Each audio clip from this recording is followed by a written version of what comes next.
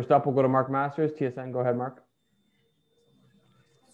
Freddie, a bit of a wild ride for the team and for you tonight in terms of the action you were seeing, not so much at first and then quite a lot of pucks near the end. From your perspective, how did the team pull this one out? Yeah, you said it pretty good. I think we scored some big goals at the right moments, and then had some good kills at big moments as well. So I think we chalked it up as a few timely goals and a good couple PKs. But yeah, just pretty good first period. Obviously, we didn't really give him anything and got some goals, so that was a good start.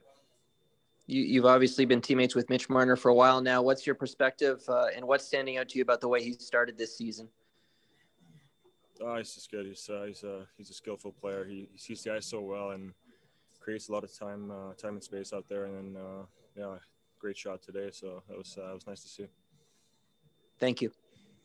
Next up, we'll go to Kevin McGran, Toronto Star. Go ahead, Kevin. Hey, Freddie, I wanted to ask you about Mitch's shot. We've all known what a great shot Austin's had all his career, but Mitch really seems to have stepped up his game on the shot wise. What have you seen of his progression as a shooter when you face him in practice? Yeah, I think it's underrated. I think he's good at picking spots, and he's good at being pretty elusive and trick you a little bit of where he's going to go, and that's probably what he's been really good at. I think he wants to be more than an incredible passer and playmaker. I know he wants to add to his game, and I think he's done that throughout the years I've played with him.